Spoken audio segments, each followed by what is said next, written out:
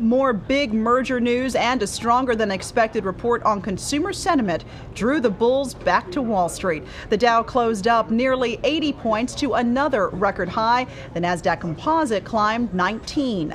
Microsoft is making the biggest acquisition in its history, paying $6 billion in cash for aQuantive. That's an online advertising agency. Microsoft is paying an 85% premium for the company as it tries to catch up to rivals Google and Yahoo in the online advertising market. Well, it is the end of the road for the Federated nameplate. Shareholders approved the plan to change the retail giant's name to Macy's.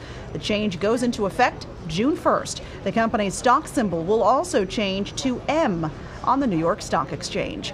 The iPhone is one step closer to store shelves. Apple won the required FCC approval for the music-playing smartphone. It hits stores next month.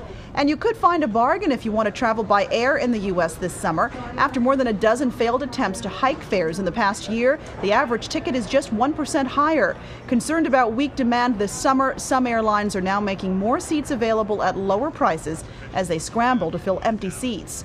That's your Money Watch. Log on to CBSNews.com for more business headlines. In New York, I'm Alexis Christoforous.